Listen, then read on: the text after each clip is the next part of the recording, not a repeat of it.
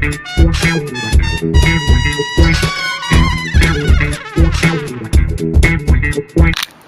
had recently learned that canola oil was not only genetically modified but carried a lot of other health risks, and so I was pretty horrified when I went to the supermarket and I found that all these so-called health foods like hummus and all these things, that they all contain canola oil.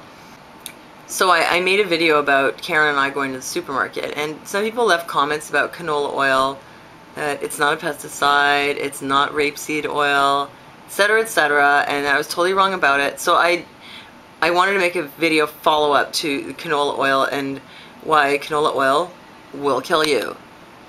This is the website of the Canola Council of Canada. Now, what do you expect from the Canola Council of Canada? You think they're going to tell you the truth when they got a product to sell? Okay, they have a fact sheet on here. First of all, what is canola oil? They say canola is not rapeseed. Actually, canola is a hybridized form of rapeseed that contains low erucic acid, but it still comes from the rape plant. Rape is not such an appealing word for a food, and they tried to change it when they hybridized it, and they called it low erucic acid rape, which was an acronym that spelled Lear.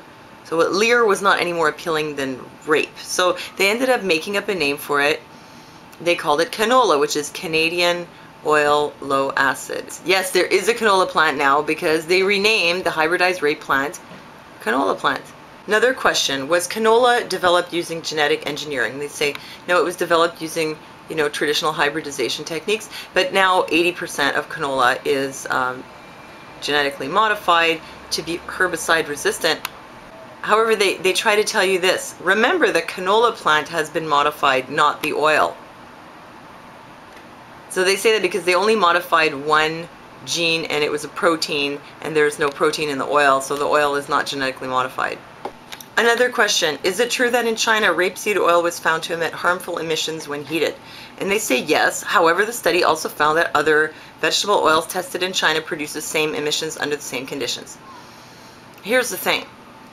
When you heat vegetable oils, like polyunsaturated vegetable oils, to high temperatures, it damages them, and then they become harmful to human health when you eat them.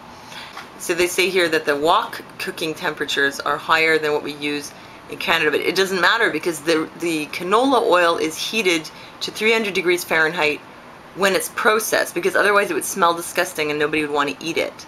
So regardless of what you do with it in your kitchen, it has already been heated, and as a result it's probably quite damaged. Heating it definitely harms it, and it has been heated. Question, can canola kill insects such as aphids? Right, because people say canola is an insecticide.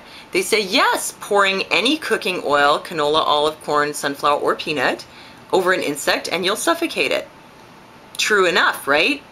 But they leave out the part that canola is in and of itself an insecticide, having nothing to do with suffocating it. And as proof of this, if you go to the EPA website, you'll see that canola is listed as a pesticide, although corn oil and olive oil and others are not. Pesticide, regulating pesticides, canola, fact sheet. This is what the EPA has to say about canola as a pesticide. Canola is an edible refined vegetable oil obtained from the seeds of 4 species of rape plant. Scientists believe that canola repels insect by altering the outer layer of the leaf surface or by acting as an insect irritant. So it has nothing to do with smothering the insect. Canola oil is considered safe for human consumption. dldewey.com, referring to a couple of studies. They mentioned that in 1996, a Japanese study announced that a canola diet had killed lab animals. So in response to this, Canadian scientists did a duplicate study on canola with piglets, and they were drinking formula with canola oil in it. And what they found was that the canola oil somehow depleted the piglets of vitamin E to dangerously low levels. Being depleted of vitamin E affects your cardiovascular health. So it's ironic that they promote this as a heart-healthy oil when it would do something to you that would, actually damage your heart. So much for canola being healthy.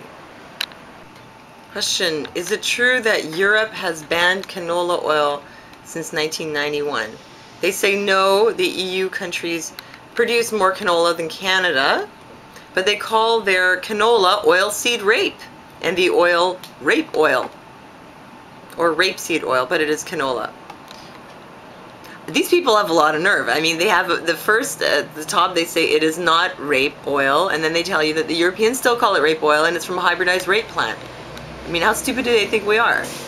Question, does the Canadian government subsidize Canadian food processors who use canola oil? They say, no, Canada's food processors use canola oil because their customers want healthy food. In fact, they use it because it's cheaper. You can look for, mayonnaise that says contains olive oil, but then if you look at the ingredients, the number one ingredient is canola oil, and olive oil is way at the bottom. They know that people want healthy oils. They know that they want real healthy oils like olive oil, but they're too expensive, so they use canola instead. That's why they use it. Look, as the mainstream media always tells us, if you've got nothing to hide, you've got nothing to fear. But as you can see from the blatant propaganda and obvious lies on the Canadian Canola Council website, they obviously have something to hide. Are they afraid of us finding out that canola oil will kill you?